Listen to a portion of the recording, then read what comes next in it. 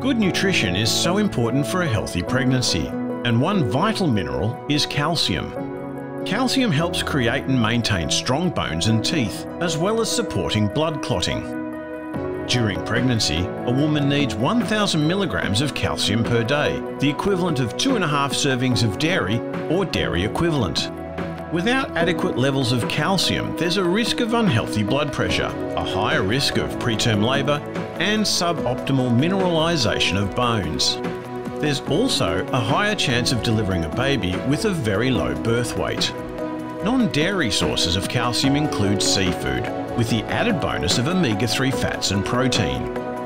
One serving of seafood is equivalent to 100 grams of pink salmon with bones, or 60 grams of sardines. Be sure to include a variety of calcium-rich foods in your diet each day.